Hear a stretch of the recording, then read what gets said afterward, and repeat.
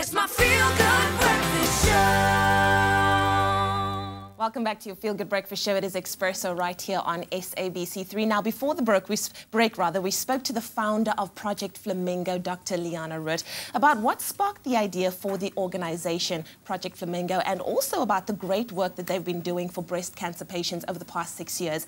Another great aspect of the work that Project Flamingo does is the pamper packs that they put together for newly diagnosed breast cancer patients. Now, these pamper packs contain some bathroom essentials, a snack, magazines, as well as educational material on breast cancer that they can bring along to hospital when they come back for their surgeries. Now, the idea of the pamper pack has truly taken off and has become a token of hope. For a woman who receives a breast cancer diagnosis, the path that lies ahead may seem dark and filled with anxiety. Project Flamingo wants to remap this path through support and holistic care, all through a woman's breast cancer journey. Every single patient, sometime during the journey, she would tell me, "But am I still a woman?" You are still a woman. You will always be a woman. And here's just a little token to remind you of that.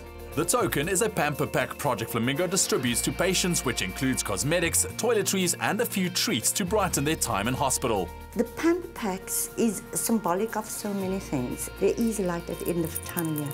We give this pack, it lightens the mood, their eyes will fill up with tears.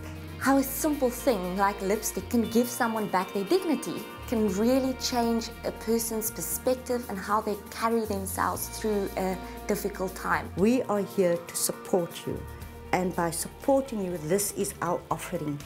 The women who volunteer to help Project Flamingo are often breast cancer survivors themselves, like Michelle, who lovingly supports new patients. I have walked that journey. I know that fear. I know how one feels when one hears that diagnosis, that you have cancer. And having had that experience myself, I really felt that I wanted to play a part in my community in making a difference in someone else's life. Project Flamingo also provides a system of support and a wealth of information to women when they need it most. Maya Angelou's words probably sum it up for me. People will forget what you did and they will forget what you said, but they will never forget how you made them feel. Absolutely, we could not agree with that more. Now, we're joined by Wendy Scurry and Michelle Rennie, who are both breast cancer survivors and who are founding members and key contributors to Project Flamingo. Ladies, it's so wonderful to have you here, Michelle, Wendy. I'm going to start off with you, Michelle. How did you become involved with Project Flamingo? Getting involved with Project Flamingo was really a continuation of my own journey at a time where I really felt that I was part of making a difference in the lives of other breast cancer. No, I'm just going to go to the bathroom. And that email landed in the right inbox. And we had just returned from a breast cancer survivor event in Canada with a little bundle of money. Yeah. And we were looking for a special project. We were very aware of the needs in Cape Town. And when we got involved in doing something with the email, it landed in our inbox, and we met Liana, her passion and her enthusiasm to make a difference in the lives of women in Cape Town resonated hugely with us. And during a live radio program, we phoned in and pledged the first sum of money. Wow. And the rest is history. Now, what impact has it had on your life so far? It's given me the opportunity to make a difference.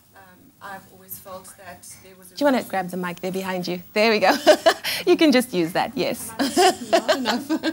Yeah. I just feel that having been diagnosed with breast cancer many years ago, that there was a reason beyond just having the disease. Yeah. And I felt that this gave me the opportunity to be out there and allay the fears of breast cancer patients pre-surgery, visiting them post-surgery, and just in doing that, that feeling when you walk away having given that patient a hug and left them with a smile on their face, it's a very humbling experience, and it's made me really feel that I've been able to change their lives in some way. That's so powerful. Wendy, can you tell us more about your cancer journey, where it began and where you stand today? Yes, thank you. I was diagnosed in 2003. I was 36 years old, and I had stage 3B aggressive breast cancer. Wow. 2 days later, on a Saturday morning, I had my first mastectomy. 3 years later, I was diagnosed the second time and went through chemo again, went bald again. But what really has been a huge part of my recovery process was being able to give back to the community. And that involved going to visit patients at the GF Uster Hospital that has since closed, before they had their surgery and then the day after their surgery, which I thought was just something I was doing for them, but I realized how much I actually got back just in terms of what I was able to give to them. So where I am today, I am absolutely healthy, I'm happy, I now run a health and wellness practice, and my message for cancer survivors, you need to be so positive. You need to really just have those those thoughts of, I'm going to beat this, this is not going to beat me. Yeah. And that is what carried me through.